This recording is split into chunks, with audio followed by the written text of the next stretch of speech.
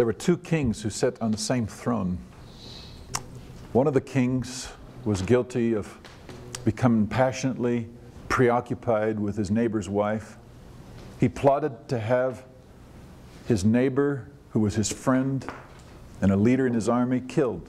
Then he committed adultery with that man's wife. That man was recorded in the Bible as being a man after God's heart. That man's predecessor, who sat on the same throne, was guilty of only a small little sin: incomplete obedience. The one man is lifted up as an example. The other man lost his family, his nation, and his spiritual authority. What was the difference between these two men? The difference was humility. Saul lost everything, and David regained everything. And the reason was that David learned how to repent. He learned how to humble himself. And the Bible calls him a man after God's heart. The question is not, do we sin? The question is not, do we have pride in our heart? The question is, how will we respond when God exposes that in our heart? Humility is the key. And I'd like to suggest to you today that our victory has been won for us on the cross. It would be so easy to go through a series of tapes like this. This is the third in the series on humility. It would be so easy to go through all this teaching and become overwhelmed with our own sense of inadequacy or sense of failure. We could look at all these things and we could just go into condemnation, introspection in our own heart, throw up our hands and give up. But I want to encourage you to cast yourself upon the Lord, because He has won the victory for us. He has conquered pride in all of its manifestations. All that He asks of us is that we humble ourselves. In a sense, humility is just saying, yes, Jesus, I need you. It's not so much what you do, but it's an attitude of heart to receive. Humility allows us to receive God's blessing and His grace in our lives. We're going to keep going through some of these characteristics of pride, and then we want to look at how to be free and God's steps of how do you work out that humility in your life. One of the aspects of pride that I think it's important for us to look at carefully is sarcasm. Sarcasm usually comes out in our humor. It usually expresses itself through making fun, poking fun at people, particularly individuals or races of people. I think if any of us have been in a place where somebody has made fun of us or made jokes about us, and it was not something we wanted to be made fun of, you know how hurtful it can be. I don't think God really laughs when we make fun of each other. Laughing with each other over silly little things we do, mistakes we make, yes, that's okay. When somebody can laugh at themselves, I think it's humility. But to poke fun at somebody with a mean spirit or criticalness or behind their back, it's pride. Sarcasm is a horrible thing. And it can be very hurtful. It can be very divisive. I encourage us not to be part of it. What do you do when somebody tells a sarcastic joke? I think we need to have enough humility not to laugh. What do we do when somebody develops a cynical spirit or a sarcastic way of carrying themselves? Or they make comments toward other people? I think we actually, at times, most of the time, if not all the time, need just to go silent and reserved, or just express to them that we don't appreciate it, we don't want to be a part of it. Have enough humility to want to please God and not worry about what people say. Leading right on from sarcasm is a judgmental or critical spirit. Call it whatever you want: complaining, whining, whimpering, gossiping, slandering. It comes out of pride. Criticalness is our way of lifting ourselves up and putting another person down. It's focusing on their weakness in a way that God is not doing it. Talking about somebody else, even if you speak the truth about the person, the Bible calls slander. You see, you don't have to lie about somebody. to be critical. In fact, I'd like to suggest that any one of us, any single one of us, any Christian, could be stood right here today, right in front of this camera, right in front of this group. Any single person, and we could pick out their faults and run them down. Is there anybody who could stand the scrutiny of a bunch of critics and judges who would look at our weaknesses? Is that God's way? I don't think so, is it? In fact, He expressly instructs us in the Word not to speak anything about each other except that which edifies. In Ephesians chapter 4. Boy, that's a high standard. And it's one that I'm continually challenged by. Yesterday I was with a group of people and we were planning for our leadership school here as part of All Nations Institute. And I haven't had a chance to make it right with them, but I said something about a person, and I didn't even name the person, but I felt convicted when I said it. It was unnecessary. Everybody knew who I was talking about. I went to one of my brothers afterwards and I said, I think I crossed the line. He said, I think so too. The human tongue, the Bible says, who can tame it? God wants to build grace. He wants to edify. He wants to heal. And when we criticize, when we reveal one another's weaknesses, when we expose, when we pass on gossip, when we receive it, we're participating in a sin. Sally and I went to speak at, in a Christian community fellowship a number of years ago. And there was a young lady there from this congregation that was assigned to us to be in charge of kind of hospitality, receiving us, making sure we had our needs met, and transportation. And she was a lovely young lady, but I found myself reacting to her.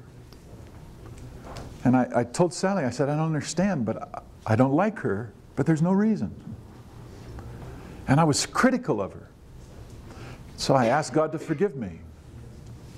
But it didn't go away. I repented. I stood against it. I tried to do everything I could.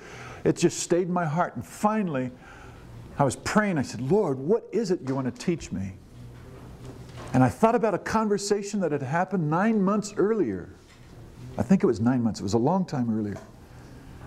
I was sitting with some person, and that person had told me about this young lady, and I'd forgotten all about it. But when they spoke about her, they spoke negatively. And I received into my spirit the offense that that person had. I'd forgotten about it, but it still was there, and it affected my relationship.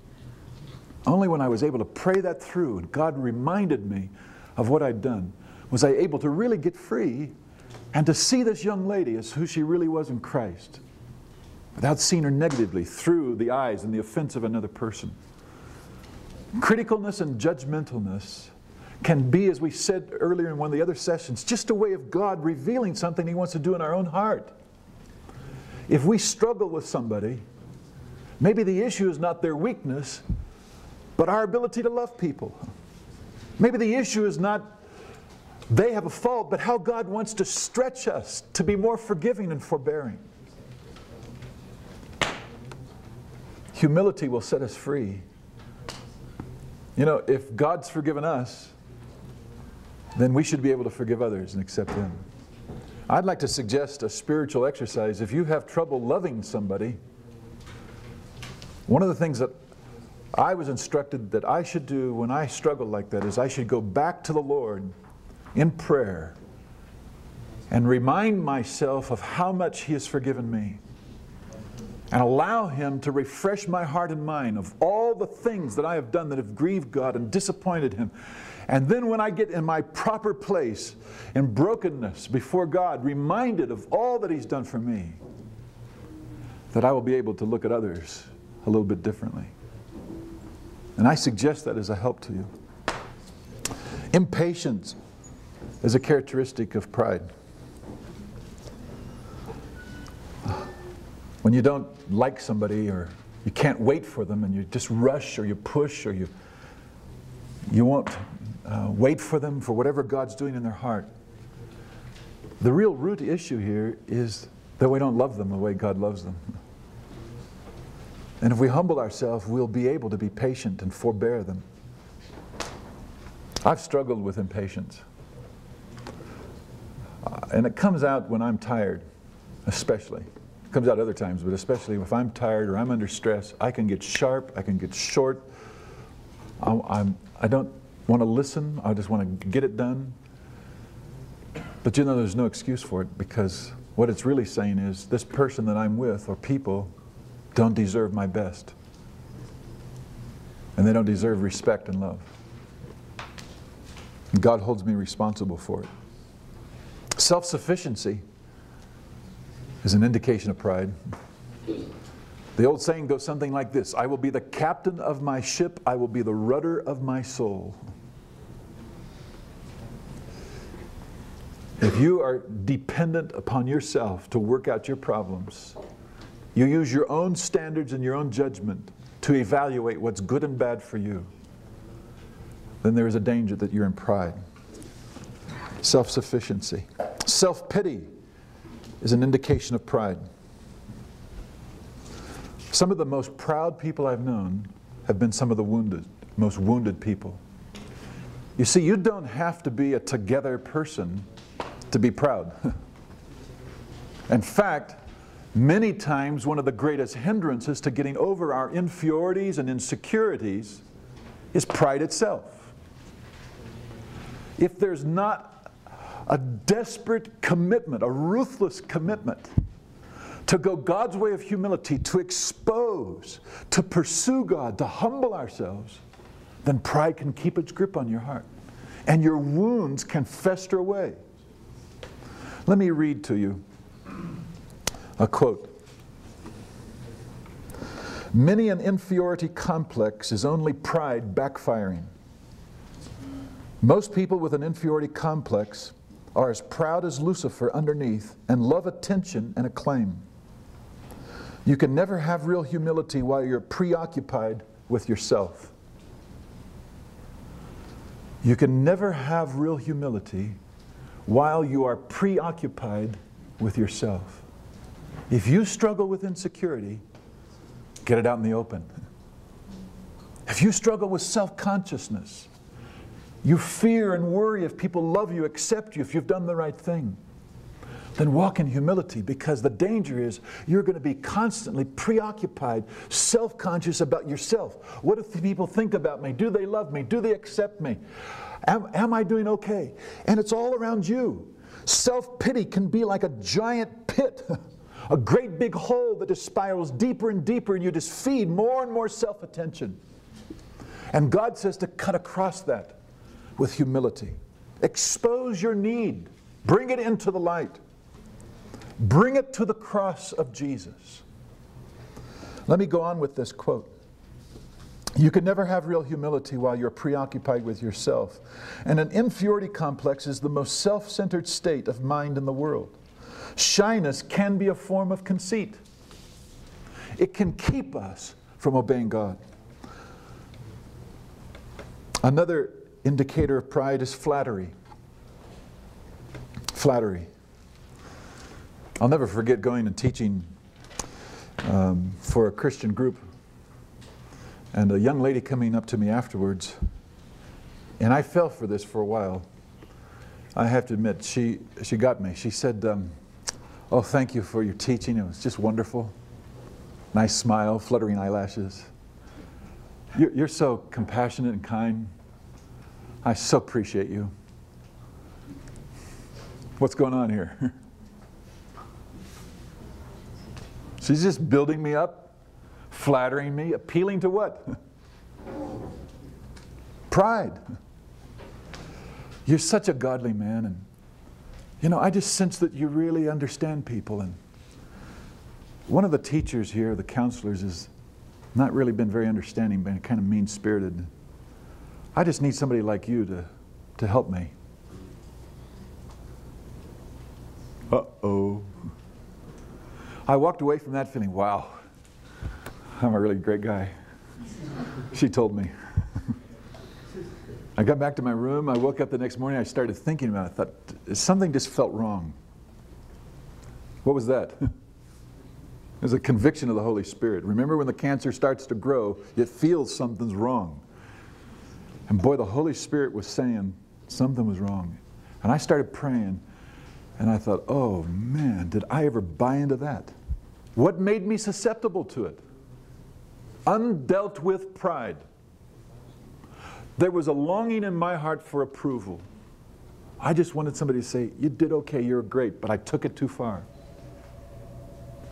And I had to go back to that young lady and say to her, you know, I would love to get together with you. Why don't we do it with your counselor so we can work it through together? And I want to tell you, you've never seen anybody do any backpedaling as fast as that young lady. In fact, she got angry with me. And boy, she lashed out. Isn't it interesting? One day I was a hero, the next day I was a bad guy, just simply because I wanted to get her together with the person that she had a problem with. Don't let flattery set you up. Don't let it appeal to your pride. Don't let somebody probe your spirit. I was telling a group of people yesterday, in fact, that same group I referred to, some of our leaders and staff, about a man who came into our organization in the guise of being a donor. And he said he came with a gift of $1 million. And he wanted to spend some time with us just to get to know us so that he felt that he was giving this to a worthy cause. And then he went around to different ones of us in a conference, and he probed our spirits to see if we were susceptible or open to receiving criticism against others in the group. And he would go to one person, he'd say, man, I can see you're radical, man, you're sold out. There's some others here that are not really committed like you are. And if people reacted to that and would not accept it, he didn't go any further. But if he sensed an openness in their spirit, then he'd go a little further. He would look for an offense, he would look for a hurt, he would look for a disagreement, and then he'd build on it. You know, this is what Absalom did. Absalom was offended by his father David. And the Bible describes him sitting at the gate of the city, and as people came to receive judgment from King David, he would call them over. And he would say something like, are you hurt? You going through a hard time? Well, tell me, I care. Oh man, I really understand what you're going through. Oh man, that's terrible. The king hasn't done anything yet? What kind of king is that? Man, I'll do something for you. You see the pattern? I care. They don't. I'll listen. I'm with you. They don't. I can tell you about a cult that got inroads into a Christian group. And one of the ways it happened is spiritual leaders of this cult would go to people and they would say something like this. Are you struggling with sin? Then, they would talk a little while and be friendly and warm, and then they'd just kind of bring it up in a spiritual way. Have you got complete victory yet in every area of your life? No? There's still some areas that you're struggling with? You don't even have to tell me. I just want to pray for you. By the way, do your leaders know what you're going through? And if they did, they wouldn't say anything. If they said, no, I'm not sure they do, or they don't know, then they would say something like this. Not quite as direct, but this is where they aim. What kind of leaders do you have that don't know what you're going through? The Bible teaches that a shepherd should know the condition of his flock. And if people bought into that, then they would build a divisive wall in their heart against their leaders. And that's pride. Be careful that you are not somebody whose spirit is open to somebody else coming with an offense toward a third party, and they try to find support for their cause, for their offense, for their wound, for their disagreement, and you take it in and carry it around. And the Bible calls this taking up the offense of another. And it's sin. Be careful. It can start with flattery. Comparison is a form of pride. The Bible says that we can compare ourselves by ourselves and among ourselves and become fools. And listen, whenever there's a comparison, somebody wins and somebody loses.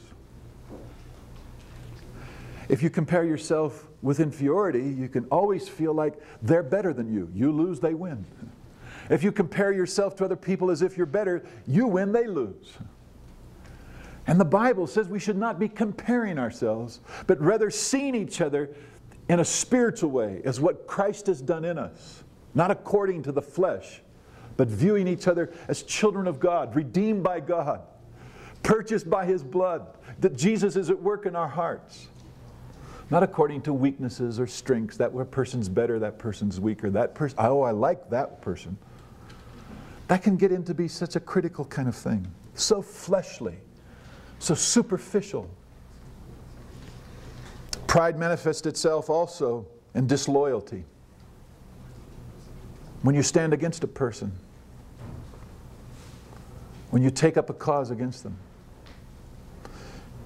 And lastly, pride manifests itself in resentment.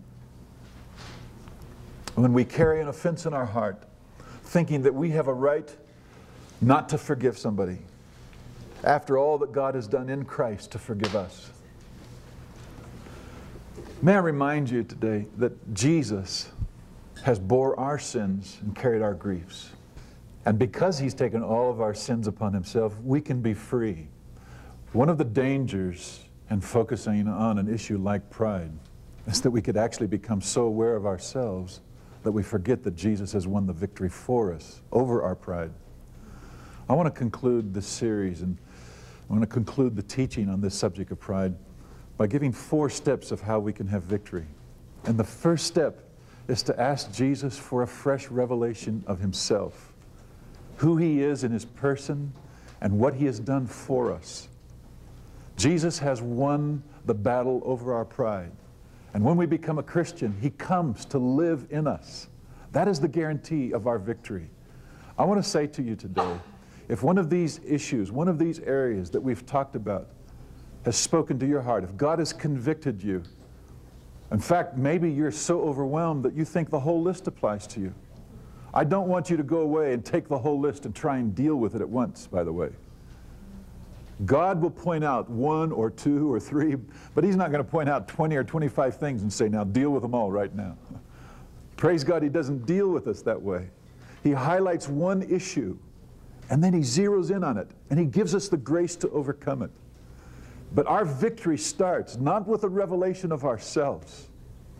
Our victory begins with a revelation of Jesus. Paul said to the Ephesians in chapter 1, verse 18, and I'd like us to read these words together. This is his prayer for the Ephesians. I pray that the eyes of your heart may be enlightened, in order that you may know the hope to which He has called you, the riches of His glorious inheritance in the saints, and His incomparably great power for us who believe. I would join with Paul today, and my prayer for you and for me is that God would open the eyes of our minds and our hearts, that we would see what we already have in Christ. Jesus has guaranteed your victory. Overcoming pride is not based on something you do to be a good person. Overcoming pride does not come because of all of a sudden we go out and fast and pray for days and days. That would make you a proud person. How do we overcome? We receive what Jesus has given to us and what He's done for us. We receive who He has already made us to be. His son, His daughter, justified by faith, brought into relationship with Himself. That's the beginning point of victory. Any other place to begin to have victory is less than Jesus Himself. He doesn't want us to start with ourselves.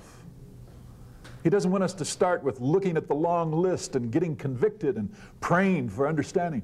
He wants us to start by going back to who He is and what He's done on the cross. He has won the victory for you and me. That's guaranteed.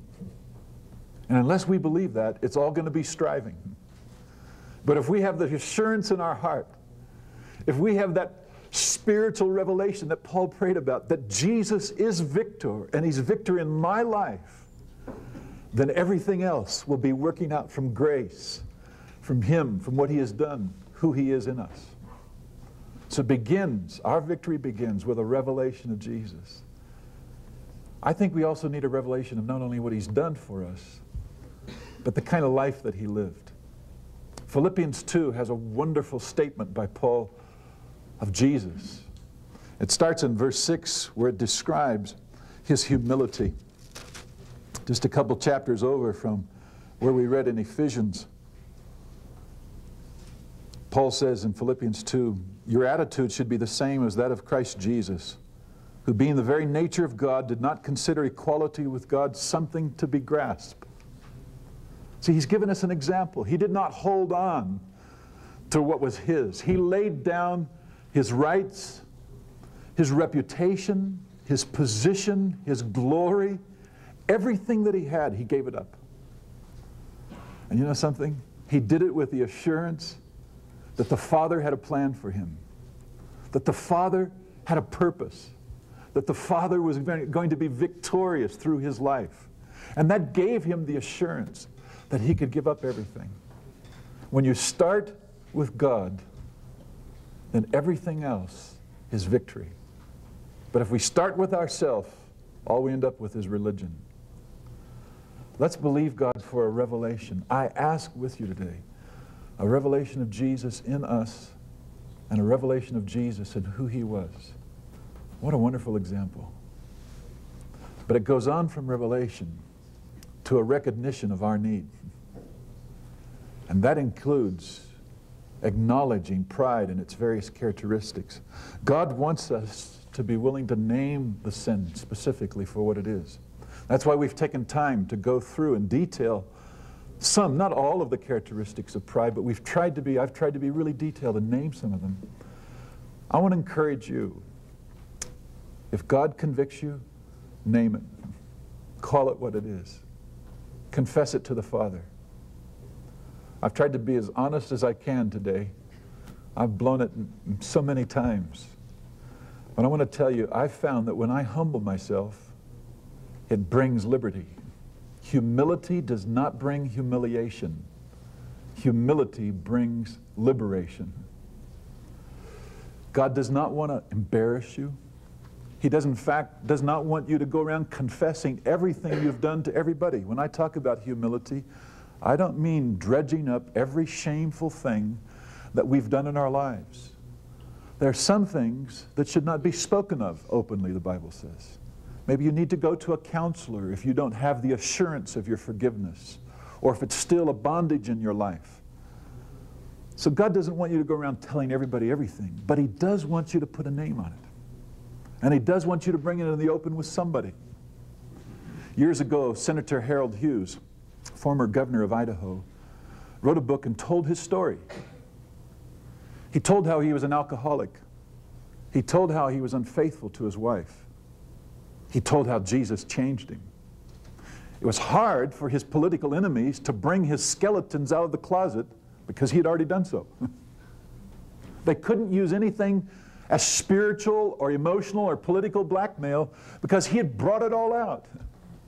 The enemy cannot use something against you if you bring it into the light. It's when we keep things in the darkness that they get a grip on us. That's where their power is. But when you bring it into the light to Jesus, when you confess it to others and you acknowledge it, it breaks the power of sin. The blood of Jesus can be applied to that which is brought into the open. So recognize it. Call it for what it is. Name it. Name it specifically. Don't make any excuses. And confess it. Confess it to God and confess it to others with the assurance that what we bring into the open, God will forgive. It says in 1 John, if we confess our sins, He is faithful and just to forgive us. It says in that same letter that if we walk in the light as He is in the light, we will have fellowship with one another, and the blood of Jesus will cleanse us from all unrighteousness. That's the assurance and the promise that you have and I have, that if we will deal with our sin, God will forgive us. Have you ever been in a time of confession or brokenness? Have you ever been in one of those kind of meetings or times together? You guys ever had that experience? I've been in quite a few meetings like that. And you know something? When somebody, and under the leading of the Holy Spirit, brings something in the open and they confess it, you know what happens in my heart? My respect for them goes up.